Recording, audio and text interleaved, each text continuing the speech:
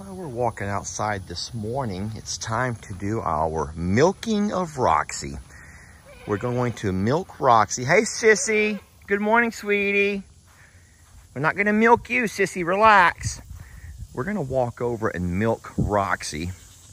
And then at some point, we will take her babies off of her and move them inside the house. Look at here. That's a great sign, isn't it? Is that just a wonderful sign right there? I think that Jamie and I are doing the right thing. The way that we're working. Oh boy, you had a tumble and a fall. Oh, Humpty Dumpty. Where's my tater chips at? Where's my tater chips? Yeah, so you guys know that we named one chocolate chip. The other's Chips Ahoy. But the collective group, my tater chips. They're my tater chips. So I'm going to milk Roxy. And then after I'm done with that, I will move the milk from this cup into a bottle. I will take these babies inside the house into our nursery. Uh-oh, what's she doing? See, she wants them to get up and eat. She's hurting.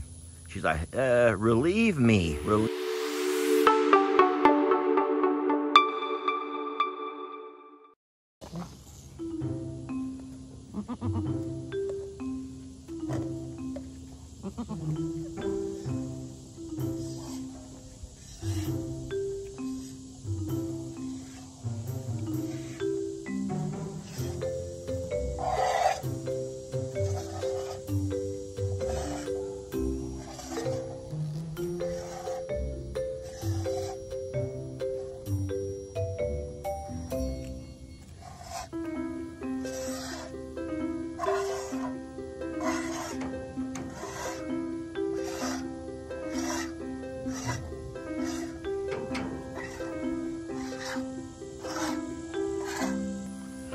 All right, I will take all of this delicious goat milk inside and we will put it into a bottle. And then I'll be grabbing these babies. I'll come back, grab the babies and bring them with me. Excuse me, sir. All right, so we're gonna do a direct transfer from the cup to the baba.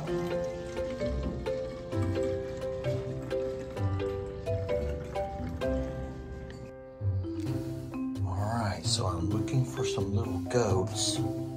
Hello, little goats. Little goats, where are you? Guys, I can't find the little goats anywhere. Who thinks they know where the little goats are at? I know they're in here. I know they're in here somewhere. Here we go. I'll make them squishes. Hello. Hi to hello one back there. Hi to hello. What are y'all doing behind the toilet? Oh, goodness gracious. They ate, and they're doing fine now, friends. We actually did the bottle feeding on a live video. One of my sounds of silence that a lot of people are absolutely hating. Well, you know what? You get mad when I talk. You get mad when I don't. But, hey. Sounds of silence. Those are not going to go away. You can watch them if you want, or you don't have to if you don't want to. But the goats are fine, and they're doing wonderful. And we're so in love with them. And don't worry, we have a lot of great helpers here who love to help with the babies. Whenever we need help, we can just call on anybody, especially Stella. She's always been the best. Now, I don't know where the other helpers are at. Trixie, you're not a very good helper. Fiona, she only helps at night. Christmas she's a pretty good helper. She takes care of all of our medical needs. Are there any more helpers around here? Any more helpers? Who's in here? Who's on the floor? Oh, well, yeah. Well, there's a wonderful helper right there. You're a good helper too, Mabel. You're a good helper. Okay, y'all leave Mabel. Mabel's trying to sleep. Mabel is trying to sleep. Sorry, Mabel, we messed you up.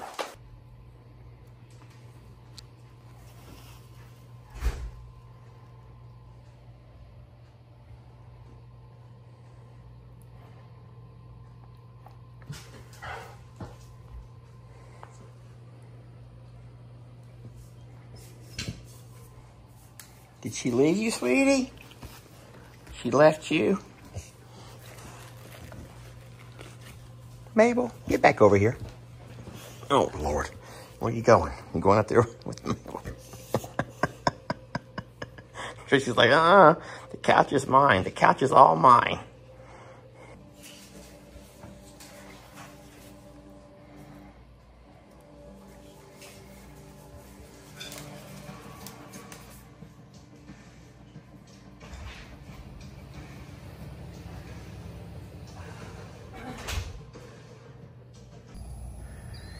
Well, we're standing here at the JL Ranch property. I am staring across the pasture at all of our ladies who are laid up in the tree line, the shade over there along the far tree line. And we're gonna have a quick peek at our feed buggy.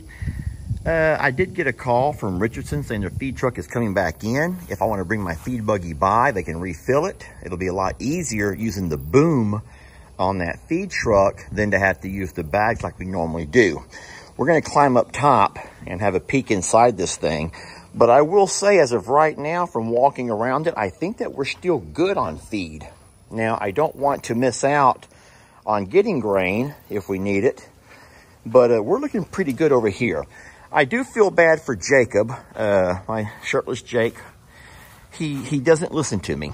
Guys, I'm just going to say it, and there's nothing different about Jake and compared to Ellie and any other kid that age group. They don't listen. You can talk to them till you're blue in the face and they don't listen. So the rule of thumb is 1 day on, 2 days off. I will say that again. 1 day on and 2 days off. Now, you could either take the buggy out of the pasture or you can close the doors on the buggy. But you need 1 day on your feed buggy, and that will give them the vitamins, the minerals, the nutrients, the dewormers, all that they need, the minerals. And then you turn it off. You shut it off. You close the doors or you pull the feed buggy away, and you force your animals to get back out there and graze. What they need in their belly is stuff they call it something, roughage. It's called roughage. Roughage is a mixture of the plants, the things they graze and forage on. That's called roughage, and roughage is a huge part of their diet. Now, yes, there is something called a salt limiter where they should not be allowed to stand here and just eat and eat and eat till it's gone. I don't know why the salt limiter is not working on Jake's cows. I don't know. But what Jake's going to have to do is what we do. And you can open those doors up, allow the cows to come up and eat. They'll fill their bellies. They may come up and eat 2 or 3 times during that same 24-hour period. It doesn't matter to me. But then you close the doors. And the smaller cows will come up and finish up whatever they can grab out of the little pocket right there. But the larger cows, it's not enough for them. And they're like, oh, okay, well, the feed buggy's closed. I'll just have to find something else to eat. And that's when they go to pasture. You have to keep them in that routine of knowing that this is their main source of food over here. And as long as it's good weather and we have nice green grass, that's the most nutritious thing they're ever going to get in their bellies right over there. However, this requires work. This requires sloth. There's no work involved in that whatsoever. And so I believe what's going on with Jake's cows, the same problem we had with our bulls not too long ago. They get lazy. They get lazy. Like, why should I have to go off and eat if there's food right here? Why should I go out in the sun and graze? Why should I walk out there in the heat or the cold or the rain or the whatever? I'll just stand right here and eat until I'm full. And then I'll keep standing here and I'll eat again a couple of hours later. Then I'll keep standing here and eat again tonight. And that is the no-no. That's what Jake has to do. Put those doors back on there, Jacob. And once your cows have eaten for 24 hours, then you close those doors. You close them doors down. Just close them down and force your cows to get off and graze. So what we're going to do now is remove the lid or slide it back out of the way and see how we're looking on our grain. So I need to get in there and churn. I'm going to go ahead and get in there and turn that around a little bit and let some of this over here fall. I might can do it by hand. Yeah, there we go.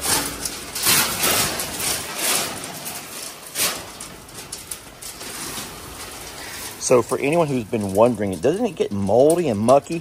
No, it doesn't. I do think that the feed buggy out in the pasture, Rita, settle down, might be a little bit hotter, and I bet you this aluminum here probably does grab some heat, but the feed does stay dry. It's not sweaty inside here. There's no moisture whatsoever, and so all the feed is nice and dry. So I'm going to say this, as far as refilling our feed buggy, does it need to be filled now? No. Could it go another week? Maybe 2? Absolutely. Will I take it in just to make my life a little bit easier and their life a little bit easier? Probably so. All right, so what I noticed first thing is that the cows have not touched their protein lick. They've not even touched it. Oh, they've turned it all around. I have found it all over the pasture flipped upside down, but they're not eating it. They have eaten a lot of their deworming block.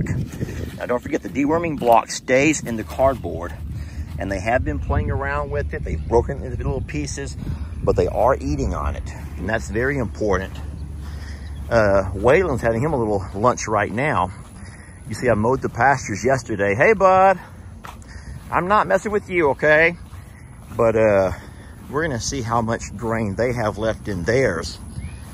The reason that Richardson would like me to come in when the truck is there, it's a lot easier for them to go straight from that truck into the feed buggy, the grain buggy. See how easy it's spinning? So I know for sure this thing is almost empty. There's probably very little grain in here. Can I do this with one hand? Can I climb up with one hand, do you think, Waylon? I'm gonna try it. I'm gonna try to climb it with one hand. Guys, if I fall by trying to show off, then shame on me. I did it. All right, boy, it is hot out here.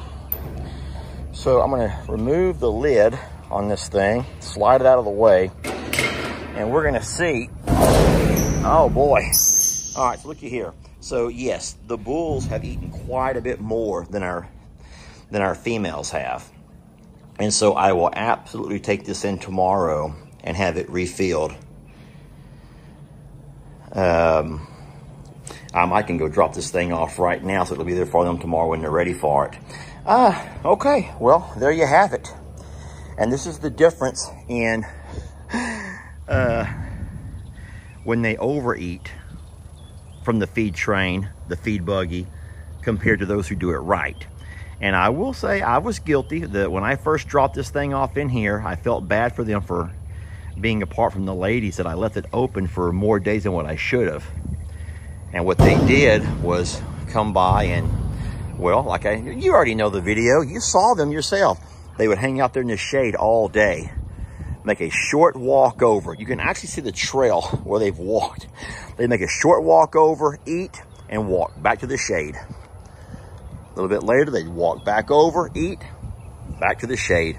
And they would do that throughout the entire day. And I did not see them for a while anywhere out here in the pasture. They were not grazing at all. So when I had to come out and finally close the doors, that's when I finally saw the bulls starting to move around more and do their grazing, which gives them the roughage that they need.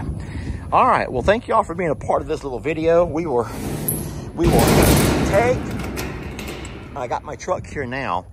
I'll go ahead and take and hook this thing onto it, and we will drive it over to Richardson and drop it off. And so tomorrow when that feed buggy comes, their big feed truck, they can go straight from the truck, swing over that boom, and fill this thing and top it off for us.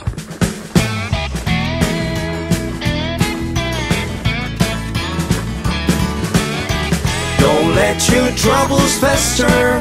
Come watch Longhorn Lester. Yeah, something like that. Well, why is it all crooked like that?